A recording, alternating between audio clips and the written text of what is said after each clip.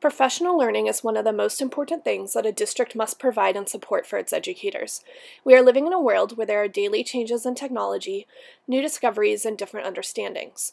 In order to best prepare our students not only for their futures, but for today, we must continuously participate in professional learning to improve our craft and provide our students with the best possible learning experiences. The way we were taught is not necessarily the best way for our students to be taught.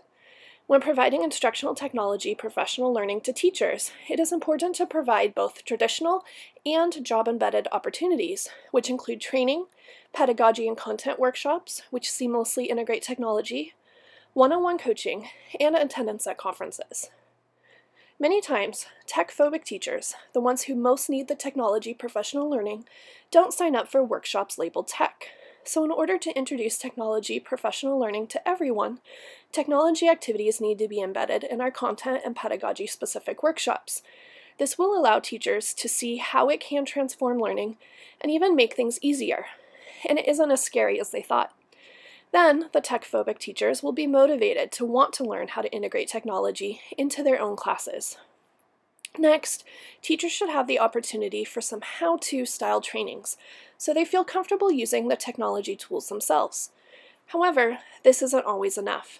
Teachers can be hesitant to use a technology tool because of past problems with tech, such as the network going down, the devices not working as planned, etc. So this is where the job-embedded professional learning will come into play. Instructional coaching can help alleviate the stress of trying to use new technology tools in the classroom. A coaching cycle would include meeting with the teachers to see what the learning objectives for the unit or the lesson are. Then, the coach would offer ideas to incorporate technology that would enhance the lesson to help meet the lesson objectives. The coach would help the teacher become familiar with the technology tools and then be in the classroom during the lesson, either modeling the lesson or co-teaching. The coach would be able to provide support and model strategies and techniques to use if there are hiccups with the technology. After the lesson is complete, the teacher and coach would meet to reflect on the lesson and plan the next steps for the learning cycle. Lastly, the district should support sending teachers to technology conferences.